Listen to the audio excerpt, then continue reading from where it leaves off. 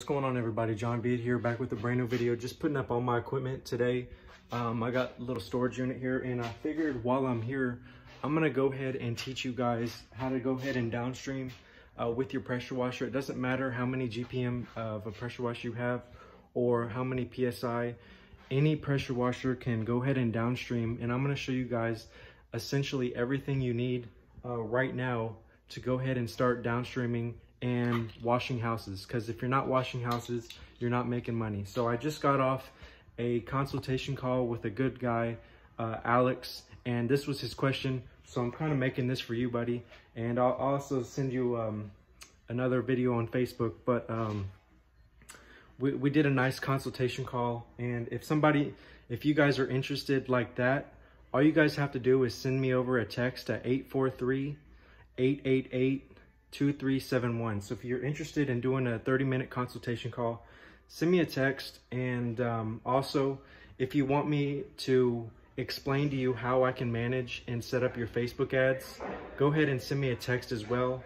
So I just wanted to extend that to you guys. Hit me up, and let's go ahead and get into this video. So what we got here is the full setup. I do have another employee that's out working right now, so the other pressure washer is currently out and all the other stuff. But when I'm doing solo work, I have a pressure washer, 100 feet of garden hose, 100 feet of pressure washing hose, and a pump spray, just in case I want to do a real hot mix, and a 5-gallon bucket. Okay, so what you guys need to do is, first off, is go to your local pool store and get 12.5% fresh bleach. If you buy it from Home Depot or Walmart, it's not going to be as fresh.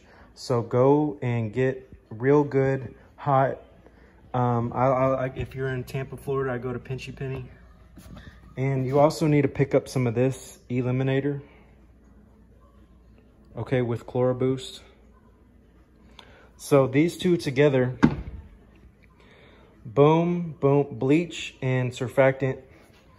And we'll go ahead and grab this, okay?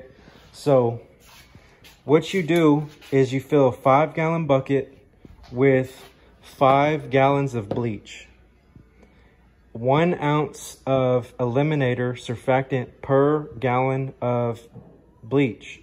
So you're gonna add 5 ounces of Eliminator, 5 gallons of bleach. Why 5 gallons? Because we've got a 5-gallon bucket. Okay, so this comes with every pressure washer, and you're gonna wanna find your downstream spigot. Boom. Here we go. Pop it on like that. Okay, so now this is on, ready to work. All you do, just grab your bucket, boom, drop it in, and it'll start sucking. Okay, you don't have to do anything else. The other thing you need, let's see, I don't know if I have one. Well, you need a jrod, and that's linked in the description. So let me go get my jrod from my car, and we'll show you that. But that's all you have to do from the pressure washer.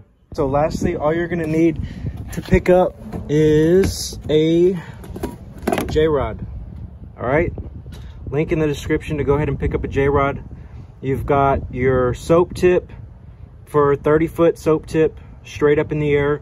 You've got a 25% soap tip, and you've got a 25% rinse and a 30-foot rinse. All right, so I hope this video helps you guys out, and I'll see y'all in tomorrow's video.